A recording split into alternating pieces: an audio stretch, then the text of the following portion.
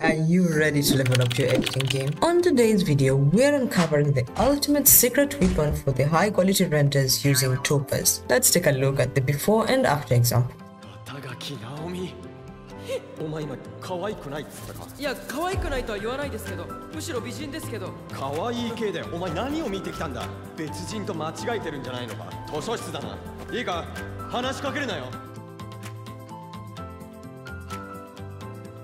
Hey, that's pretty good. Now I know what you're thinking. This all sounds great, but where do I even begin? We'll be using this Proteus fine-tune here that I'll show you right now. And the settings that you're going to be using are these ones right here.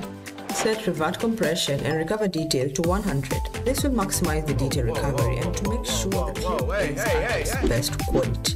For the sharpness, let's use 50 because that's the sweet spot. Don't worry, we're not going to sharpen any imperfection, that's just rude.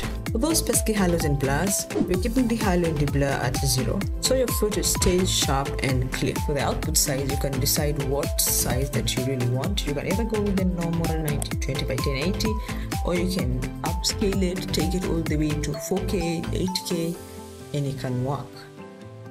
Let's preview. You can actually tell the difference. Here is how it looks like after, is how it looks like before. It's going to change the look of your edit completely.